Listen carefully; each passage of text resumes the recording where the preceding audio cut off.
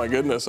First off, again, thank you guys for letting me come and be a part of this. The Tuskegee Airmen, I have to tell a little bit of a testimony. Do I have just a few minutes? Yes, you do. Well, I'm a Christian chorus, and we have a Christian production company, Bryan Entertainment. And way back in 2007, we were filming 2 gospel music videos. And we decided, hey, let's go to a local restaurant and just kind of chill out. It was kind of late, and just relax. And when we did, we went in there. My wife had told me 2 weeks prior that she has a feeling we're going to produce a documentary. And you have to understand, up until this point, we work on film, we work on music videos and stuff like that, and commercials, different things. Had never produced a documentary. So I asked the guys who were with me, what should we do one on? Because my wife didn't get that, that information, but just that we should do a documentary. And they said, huh. So we started talking, and nothing sounded good. And I don't know if you've ever been in a place where you just don't have the creativity. And so we didn't feel like we were thinking of anything that made sense. So we said, well, you know what? We're a Christian company. Let's pray about it. And so we prayed, and we said, God, please give us the discernment. Please open the door. Let us know what you want us to do and get us out of the way. And it was funny. We tell people this story all over the country, and we waited 13 seconds. Because we thought that was plenty enough time for God to have given us what we were supposed to do, and he didn't. So we said, huh. So we started trying to figure out, okay, what would we produce a documentary on? Then the ideas got worse, and so finally about 10 minutes later, the food got there, and we said, well, we have to pray for the food. So again, let's ask God, and mean it this time, and just leave it alone. And so we pray, God, just whatever you would have us do, and no kidding, I say amen, and the door opens. And you got to think it's probably midnight. And this, older black gentleman walks into the restaurant wearing Tuskegee Airman hat, jacket, and shirt.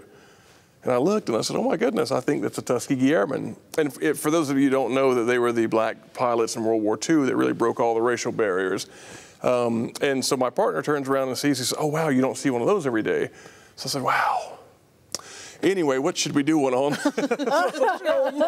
So we got to talking again, and I hate to do this, I equate God to Fred Sanford, if you remember Fred Sanford, and he's like, dummy, look.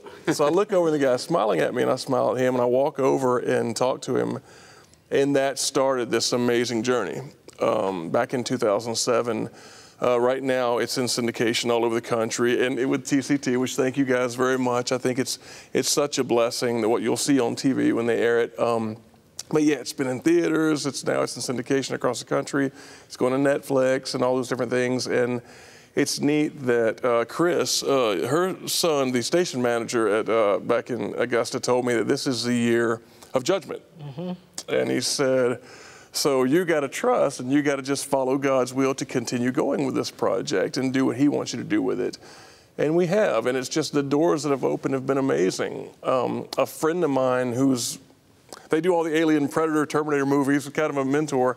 I never knew whether he was a Christian or not. And when he found out what happened, I told him about this restaurant story. He said, that's what I'm talking about. I said, what? He said, that's what I'm talking about. I said, what's that? He said, I get so frustrated when I hear Christians say I can do all things through Christ who strengthens me, and they don't do anything. I said, okay. He said, God didn't give you a documentary in that restaurant. He gave you a direction, but you had to get up and follow it. And I'm not trying to take any credit for it, but I think he's right. It makes a valid point that you've got to get up and you've got to do everything you can to get it out there. And that's what, here we are. And the airmen, to have the airmen, which you got to think, they're all in their 90s. There are only 5 alive from the 16 we interviewed. And to hear their thanks, when we talk to them about what's going on, how it's continuing to go, how more people getting to see it, it's amazing.